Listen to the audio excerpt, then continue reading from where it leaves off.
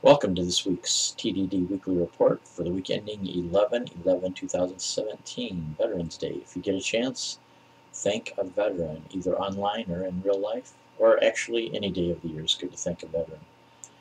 So my first article is from Business Insider, and I posted this on Facebook also, so some of you, if you follow me on Facebook, you've already seen this. Disney tried to hide the Millennial Falcon with shipping containers, but it's on Google Maps, and they show a picture here. I'll put it up along with the links to down in the description box will be the links to the two articles I talk about today. But yeah, they stacked a bunch of shipping containers around it to kind of block it from view. I'll read a little bit of the first part of the article here. I mean, it's obvious. It's still not a really detailed view. It's obvious it's the Millennial Falcon, but it's just basically a rough shape. And with Google View being what it is, you just if there's any kind of detail that's different on it or something, you're not going to really notice. But yeah, you can tell it's the Millennial Falcon. Disney has kept a tight lid on details about the all-new Star Wars movies, but its strategy has been breached by Google Maps. The service shows a street view of addresses all across the world via satellite images, which are typically 1 to 3 years old. But Kevin Beaumont found something interesting at Longcross Studios, a film and TV production facility near London, on Google Maps. The Millennium Falcon is on site, or at least near a golf course by, and it's surrounded by shipping containers, seemingly in an attempt to hide it. Longcross, about 25 miles west of central London, has been a filming site for many huge films, including Thor, The Dark World, Skyfall, and Guardians of the Galaxy. So yeah, somebody just searching in Google, you got to realize if you want to hide something, you got to cover it from the top too. It says here this Millennium Falcon was most likely hiding amid filming of The Last Jedi at Longcross. The Force Awakens, released in 2015, was filmed at Pinewood Studios in Buckinghamshire, UK. You can catch the Millennium Falcon that's surrounded by shipping containers when The Last Jedi hits theaters December 15th. Let me know in the comments below if you wish to, if you're going to try to check it out when it hits the theaters. I definitely am. I've watched all the Star Wars when they've come to theater.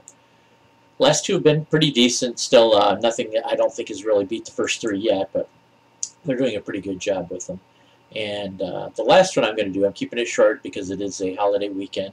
To give people more time to spend with their families and whatever. This is from popularmechanics.com. This actually goes back to August, but I just thought it was interesting, and it's not strictly science, it's more sci-fi, but it's a top list of the 50 greatest sci-fi TV shows ever from popularmechanics.com.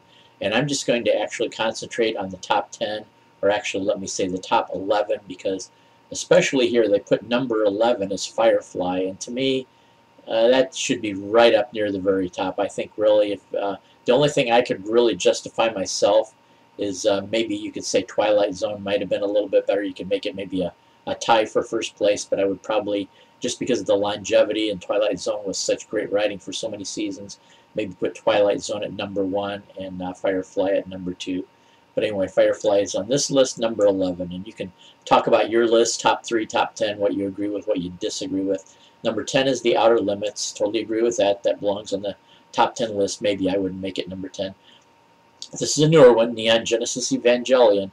Now, of all of these type of, what do you call it, anime, Evangelion is my favorite, so I could agree with that too, that yeah, you could put, to put a more modern one in the top 10, you could say Evangelion. So Twin Peaks, that's one I do not understand. Now, I have not watched it, so maybe that's part of why I don't understand it. And even they make a comment here.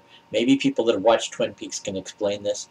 If you don't think this is sci-fi, tell it to the pocket universe dwelling dwarf who speaks in a backward audio tape language. So maybe I need to at least watch a couple of episodes of Twin Peaks. Now, this is a list of top 50, so there's obviously some in here. Even me being a science fiction type person, there's a few in here that I have not watched myself. So maybe give Twin Peaks. I assumed basically when I first heard about it coming on that it was not really sci-fi, but it could be, I guess. The Prisoner.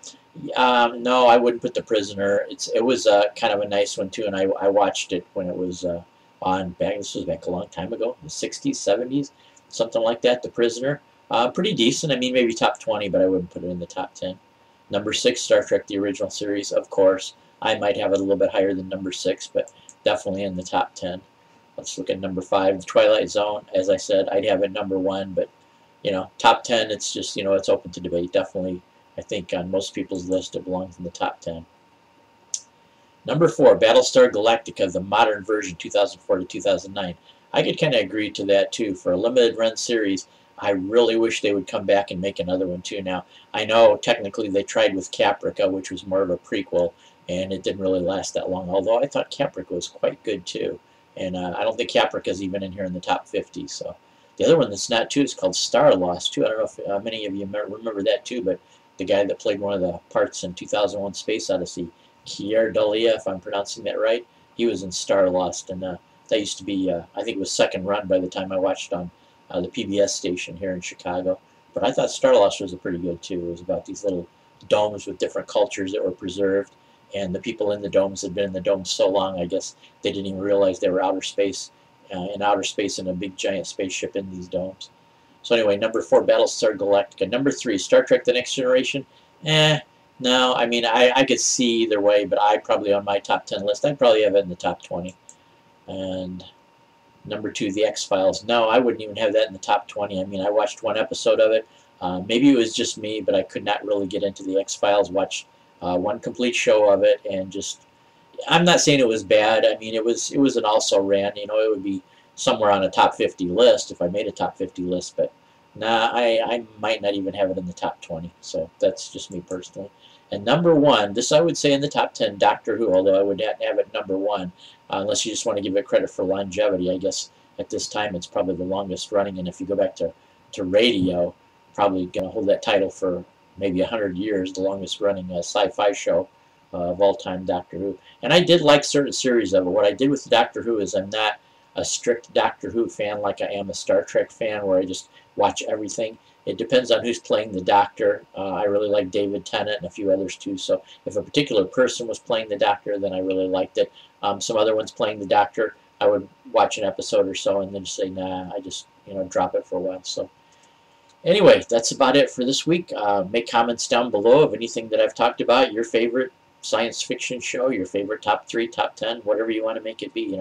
I welcome you to make some comments. So that's about it for this week. Take care, everybody. I will catch you next week.